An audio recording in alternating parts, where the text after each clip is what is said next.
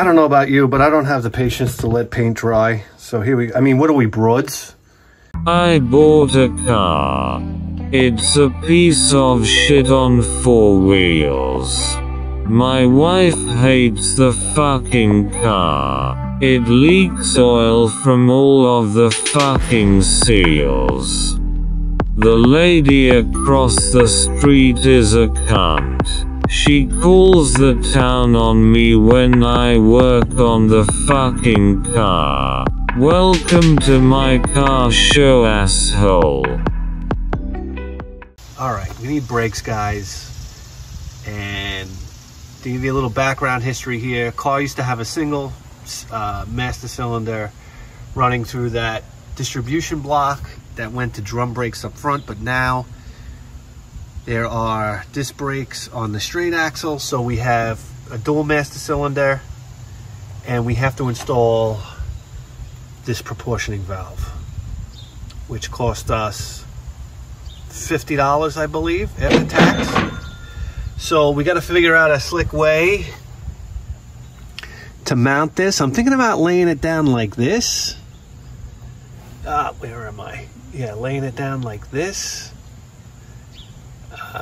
That way we could just plumb these around. Oh, geez. I don't know. All right, let's see if we got some metal so we can... I'm going to sit and stare at this for a while and figure out how we're going to mount it. And then we got to find some metal and make a bracket for this. This thing weighs a lot. Jesus Christ, this weighs... it's got to be 3 pounds. All right, is everybody bored to death? Let me make a bracket.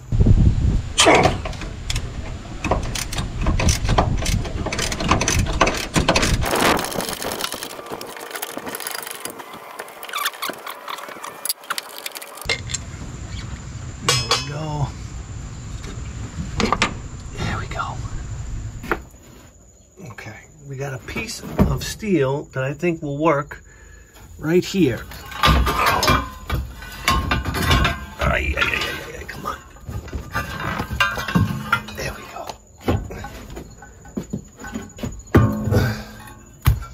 So, I think if we make this go through there, and then we can mount our proportioning valve to this plate here, if that goes all the way through. Oh boy, that's close. We might have to extend this a little bit.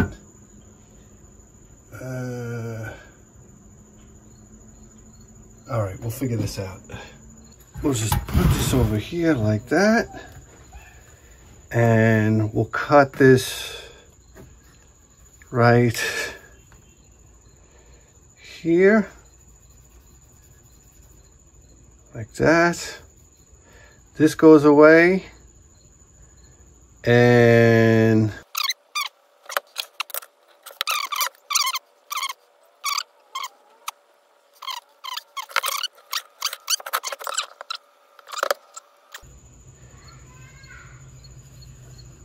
like that.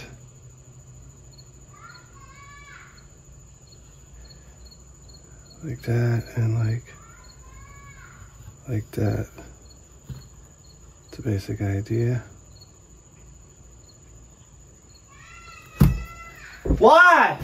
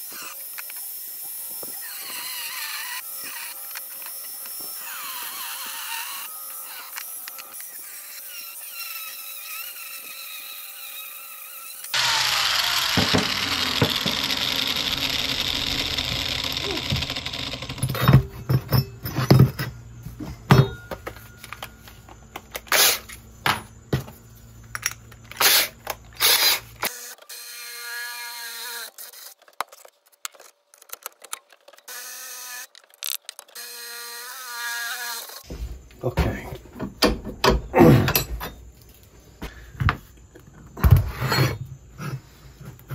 Master cylinder. Goes through here like this. Oh, wait, go around the top. Right. Okay. Here we go. Hey now. How about that?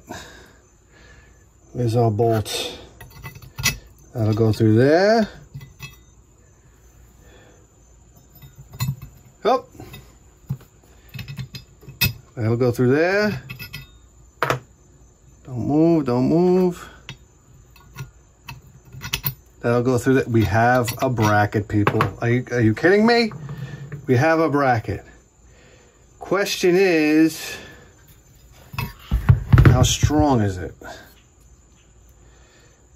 It feels pretty good. It feels pretty good, but man, I'd be lying if I said I wouldn't want like a gusset right there. Something right there, something right there would be really nice. So I cleaned the bracket a little bit here, and what we're gonna do is we're gonna burn these gussets on here just so this doesn't have any flap to it, because even though it is very strong, there's gonna be a lot of weight hanging from that, and it is the brakes, right? I mean, we don't want to go flying off the road yet. Ouch! Stay there. Eek! Stay there. Okay. Oh my God. Okay.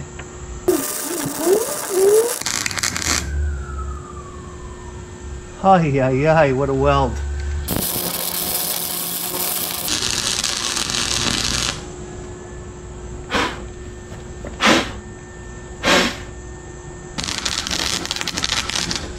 Oh my God. Now those are some welds only a mother could love. Jeez. But there we go. Let's see how bad we warped it. Okay, here's our bracket, still hot. Guys, I know the welds are horrendous. Get off my back already. I ground down the ones on the side. So, anyhow. With that, the important thing is this piece is really strong now. This way. Okay, it won't bend this way, so I think we're okay. So what the plan is now, we want to mount the proportioning valve like this, as far forward. No, that's wrong. Like this. As far forward as we could push it so we can get that rear brake line in. Hopefully. So let's drill these holes. So that's where we want it, just like that.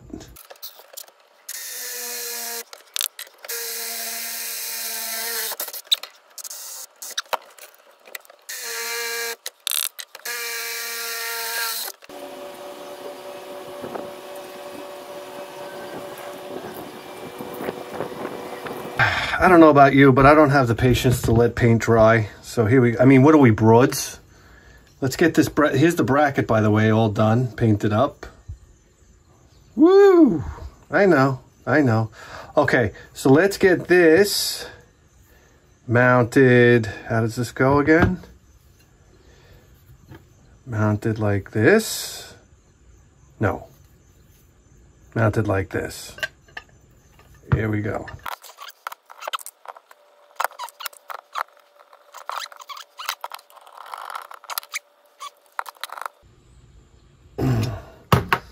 That's the other one.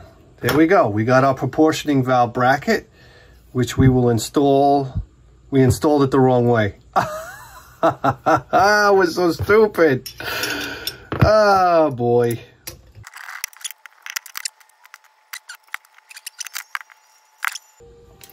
There we have it. Okay. Now we mount the master cylinder back in the car and this around the master cylinder. Let's do it.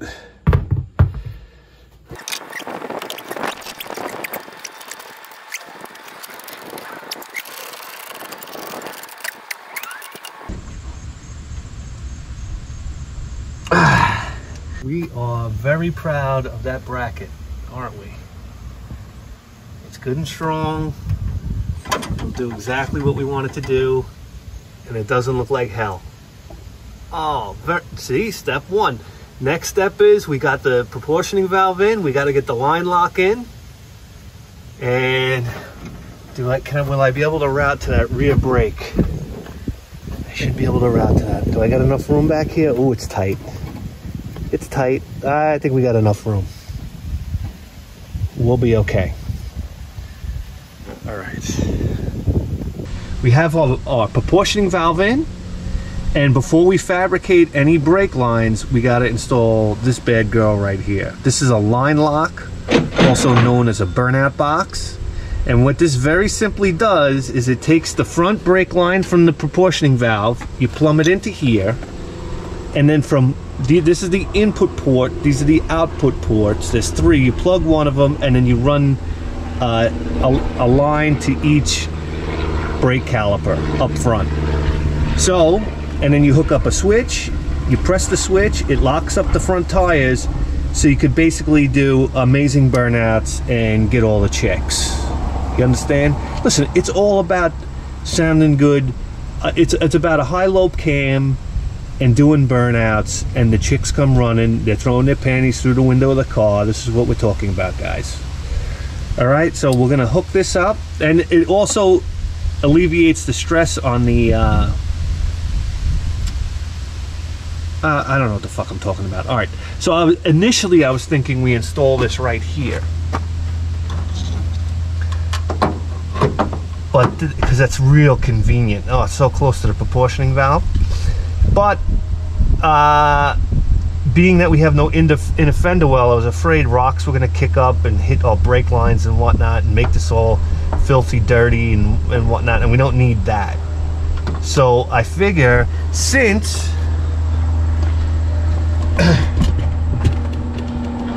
just by nature of the fact that this valve block here works like a T automatically, we'll use this as a T, mount it here, and then we can route our brake lines off of this and mount it right here on the firewall, which is kind of out of the way, just lower than the master cylinder, so we don't have any bleeding issues. I don't know if you guys can see it from there. Kind of like that. And I think that'll work really well. And then we just run the wires right through the firewall and hook up a switch inside the car. All right, let's do it. Guys, can I tell you what my favorite tool is since I've been working on this car? It is a silver metallic Sharpie marker. For marking on black, I mean, it's a dream come true. Here, we got this brake line here. We'll pull this out of this brake line holder. Get it out of the way because we're going to have to replace it anyhow. So I guess we'll try to mount this as far down as we can. Maybe right there. I think that would be good right there. We don't want to interfere with the engine at all. Maybe right there. Huh? Yes. Mark this here. Here. And there. Let's see.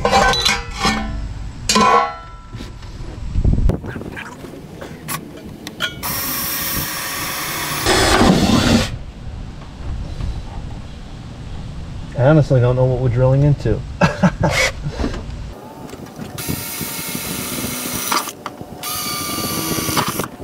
Okay.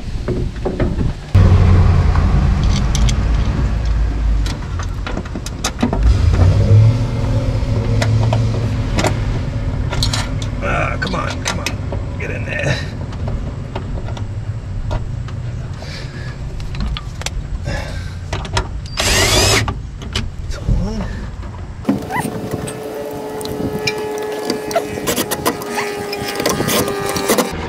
Okay, let's see how crooked that is. Oh, it's not. It's straight. Amazing. All right, great. So that's it. As far as these brakes go, every component that we want installed is installed. So it's time to get a flaring tool, and then we start making brake lines. It's gonna be easy, guys. It's gonna be easy, don't worry. All right.